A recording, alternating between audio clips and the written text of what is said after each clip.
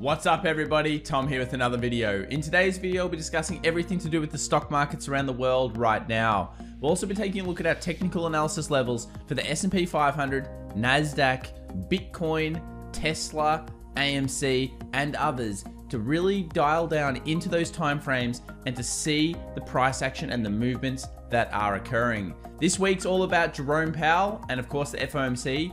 What happens before then? Stay tuned.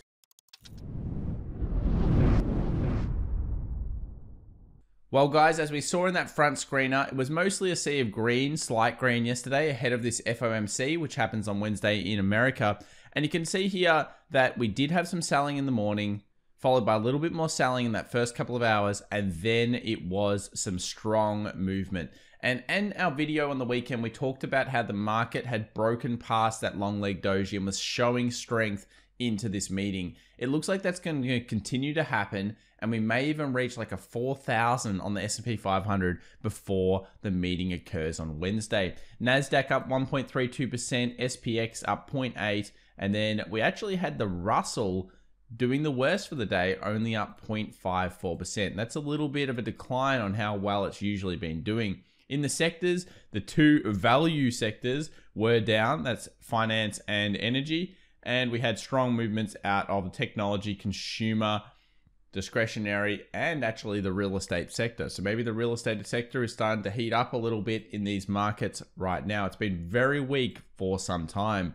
Okay, well, let's get started straight away in the technical analysis, and we'll get started with this volatility index, or VIX, and you'll notice straight away it's sitting on the 20. Now, I've been very bullish off buying VIX at the 20 several times before, but this time is a little bit different, and I'll explain why, guys. One of the reasons is we have a series of lower spikes coming into it. So each time it's hit that 20, it's spiked up. This time, some volatility. This time, some extreme volatility. This time, some volatility again. What do we know about markets? We know that March is kind of like a whipsaw-y month that doesn't necessarily do that much. We also know we've got the FOMC press conference, so it makes sense that volatility is coming down to this level ahead of a key bit of news. But April is traditionally a good month in the stock markets. Now, with the series of these lower peaks coming through, I'm not so keen on buying the support straight away. I'd like to see more from the markets, either it hitting a key resistance or there being a trend line like we've seen before. And we'll go through that later throughout the video. But yeah, the VIX is hitting the 20.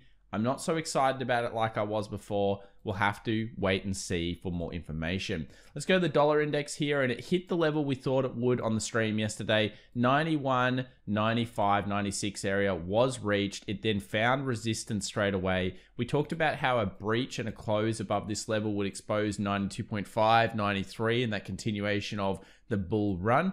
But while it sits in here, there's just no direction for the dollar index. Close below this area over here, then it gets direction to the downside. That's the 91.37. We're getting a sequence that is showing us bearish intentions. But while it stays in this range, I'm neutral into it, and I would expect it to be neutral ahead of the FOMC as well. Many of these pairs will be neutral or sitting in ranges right into that announcement, and then they'll find their next direction depending on what the announcements are. Bitcoin, something that people are very concerned about right now. Look, we closed under our key critical bullish signal, which has been the 20 exponential moving average. We closed here below. That signaled further selling. We saw selling into the 50. The 50 is currently holding up, but you did see just a close recently, and it's starting to look like Bitcoin wants to turn around and potentially move down to the 52,000. That's where you've got this massive level of previous resistances that should act as some heavy supports, and a 200 simple moving average. So Bitcoin, it's consolidating. Let's go down to the 1 hour. You'll notice it is consolidating, but I'm not bullish or bearish on it at this level from a TA perspective. Now that we've got more structure here, possibly it closes above here, you can start to think about 60,000 again. But I don't really like the 15-minute or 1 hour time frames. I've told you that before on this channel. I'm big on the 4 hour, daily, 8 hour, weekly time frames to really give you much clearer percentage chances of success. I could see Bitcoin to 52. I could also see it to 60. I'm considering it fairly neutral while it holds in this range. And the longer it holds in this range, when eventually it does break out, you'll know that that is a good signal. So we'll watch this throughout the stream tonight. And if you're interested, come and join us for our live pre-market streams for the US market, where we cover cryptocurrencies, stocks, and everything else around the markets right now.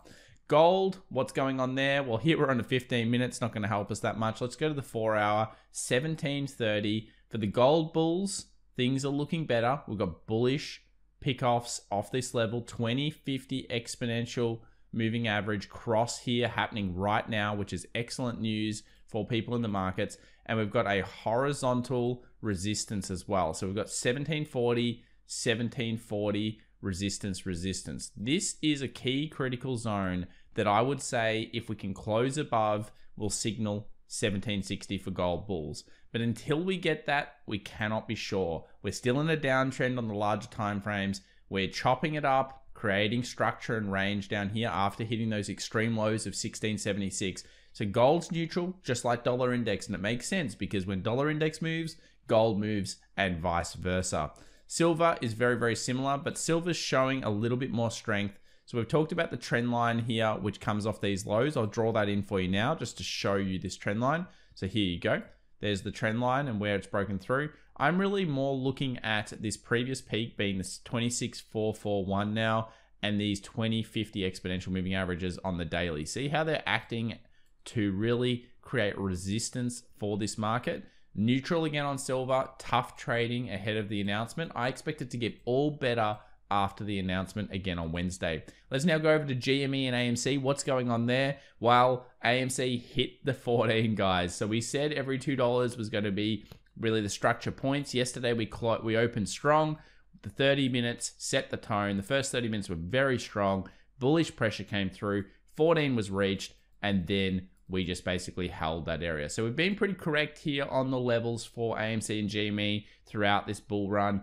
Now 14 is the zone that we need to close above. And if we can do that, we move into the 16 area, a next resistance. So every $2 here for AMC, if it cannot breach 14 correctly on maybe a 1 hour chart, then we can't get 16. And as you'll see on the left-hand side here, GME did not suffer the same way that AMC did. AMC was 14 bullish, GME at the same point, 220 bearish, went down to as low as 206. I don't know why it stopped at 206 exactly. Maybe you could claim it's because of these peaks over here, but it'll be very important that GME holds a green day in the stock trading session tomorrow, because if it doesn't, then you're starting to create negative sentiment. And as we know, both of these trades here rely on sentiment. Only a few negative days can completely take the sentiment out of the market and create a really big pressure selling event. I noticed this halted a few times yesterday in terms of GME. That always creates some bad sentiment. Halt happens, comes out, usually sells off more due to fear and panic around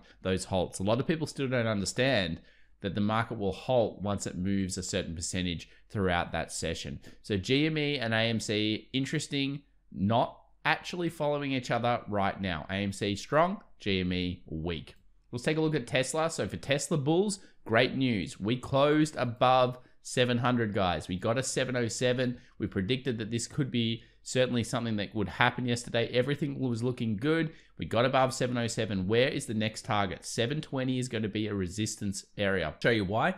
Previous resistance over here, resistance recently, and a 50 exponential moving average. We close above that.